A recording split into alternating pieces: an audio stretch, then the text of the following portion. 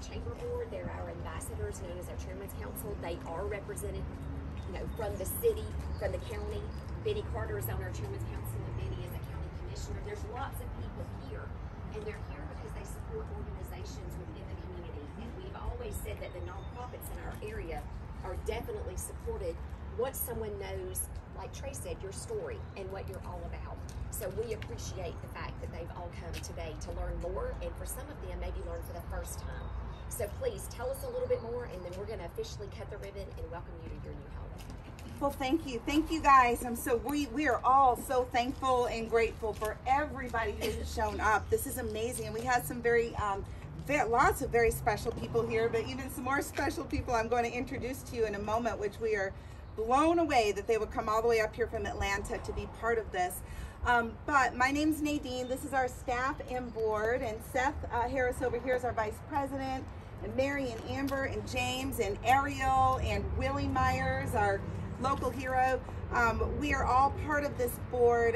We have some more board members here. Forgive me. Wade Pope over here. Absolutely. Troy Haas, Tate Sams over here. So we have a lot of, and Dr. Nedra Jackson, how could I forget? So we have amazing board members here. My father is here, which over there with the Atlanta Braves hat. He's the one who set the example for me to give back. My whole life, that's been an example he set. And then my husband is here, Pete, over there. So wonderful. Pete. So very briefly, first of all, I'm so thankful for this weather. It said it was going to pour rain. I had a discussion with God, and I said, not today, please. I'm your daughter, please. And he proved himself real. So there we go. In 2016, we brought a group of people to Guatemala to do a out-of-the-box therapeutic recovery project. These people were people with opiate use disorder, including my own son. And I said, if we're gonna do something as dramatic as this disease is, then I need to take them out and do something dramatic. So we built a school in an underprivileged village in Guatemala, and every single participant of that trip to this day will tell you how life-changing it was. The problem is they had to come back to their United States, into their county, back to the same old. And so we knew we had to do something different. Not everybody wanted to do 12-step meetings, although 12-step meetings are amazing. We have them here, but we had people that wanted something different. So we started with the Hope Dealer Support Group meetings, where we focused on what's right with us and what we're grateful for. We cast dreams and visions, and that was more of our meeting. They put us on intervention, showing, hey, they're doing something different in the community. So we were all on A&E for our little moment in time, weren't we there? Then it evolved into training people. It's, not to just hold the gift of recovery to ourselves, but training others to be effective peer advocates for recovery. So we then started classes where we did that. Actually had a time where I trained people to become state certified counselors, but that moved into peer support recovery because we found peer support recovery to be more effective. Then into those classes in 2019, 2020, some of my students said, hey, they've got this thing called an RCO, a recovery community organization, and they're peer-led, and they're supposed to be in every county in this state. Can we start one? And I said, sure. So I never knew what we were getting into. It's been quite an undertaking, and this is where the ROCC, Recovery Organization Cherokee County, came into fruition. Started from Hope Dealers. But we could not have done it without the support and guidance and direction and vision of the Georgia Council for Recovery. And that is our office in Atlanta that has, I believe, 42 recovery community organizations around the state now. And they offer us a tremendous amount of support. They supply the training and education for our state certified peer recovery coaches who are here. And we are able to offer everything here that you could think of that would support someone who wants to maintain a lifestyle of recovery. So when someone comes out of treatment and they come home and they're like, where do I go? back to the same old bar, back to the same old whatever, you know, depression.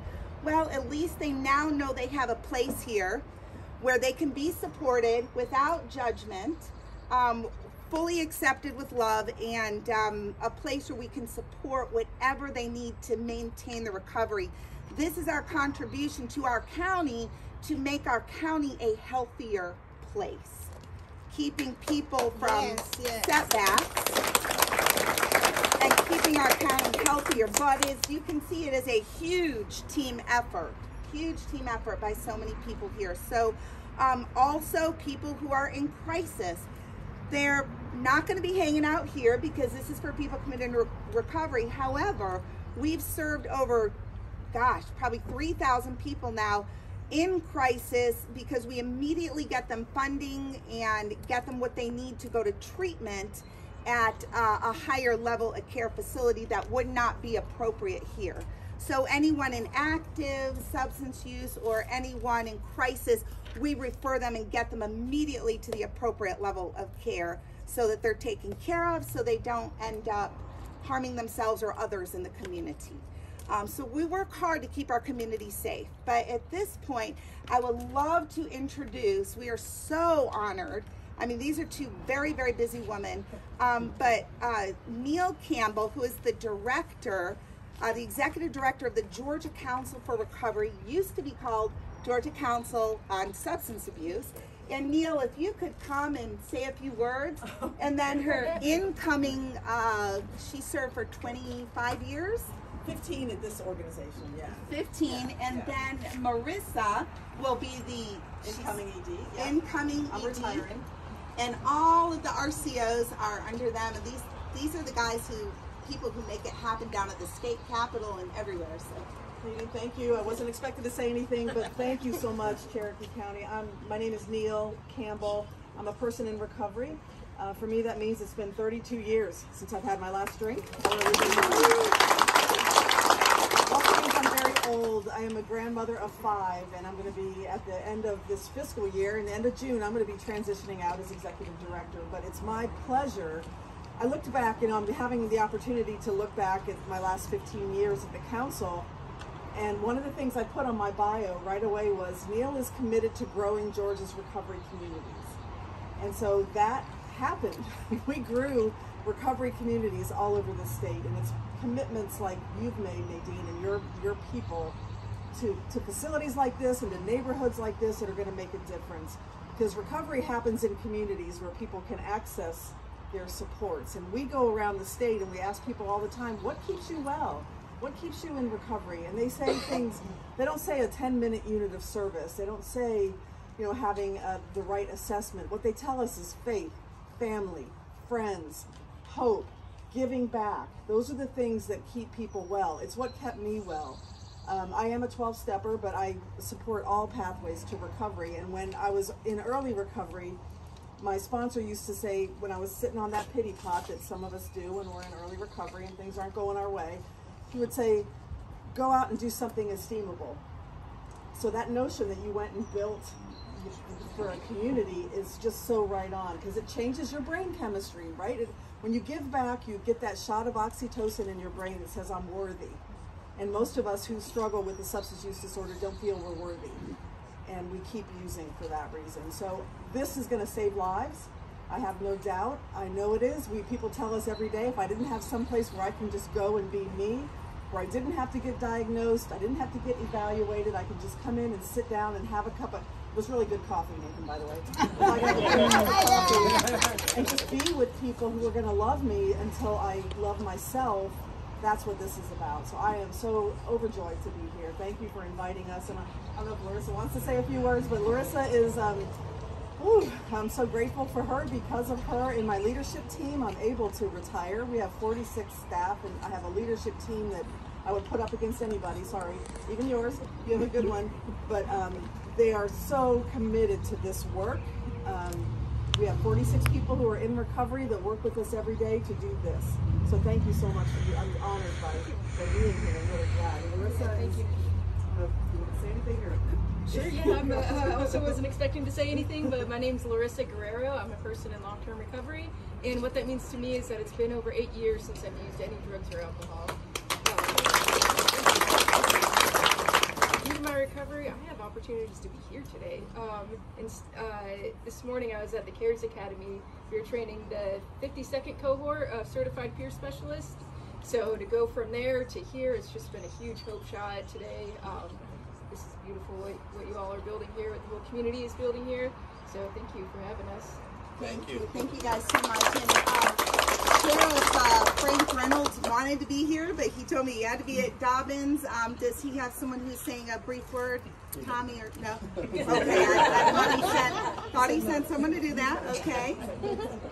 All right. Well, I just want to acknowledge we really appreciate Officer Tommy Holt, who has been a friend of ours. He's helping with the co-responder program in this county. So when someone has a police call, he could probably tell you more about that, but where they will have a mental health professional to be there along with them. So the hopes that people could get treatment over incarceration and just make our community a healthier, safer place.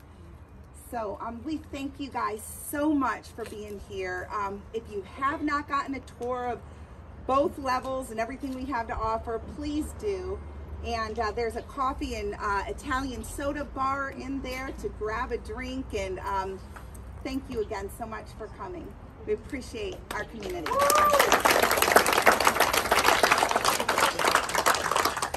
Lindy, thank you. And again, to everybody that's been a part of getting us to this day. So when you go back in, definitely you want to walk around and see, but there's not only the coffee and other beverages, but there's also food throughout the house. So be sure to go in and visit and ask questions. Find out how you can help and what you can do to really change the life of someone else that doesn't know that the service is here and they need it. So don't ever be afraid to ask the question, and that may actually make a significant difference in someone else's life. So everybody move over here with us. We're going to get you all lined up and stretch the streamer and cut the ribbon and enjoy.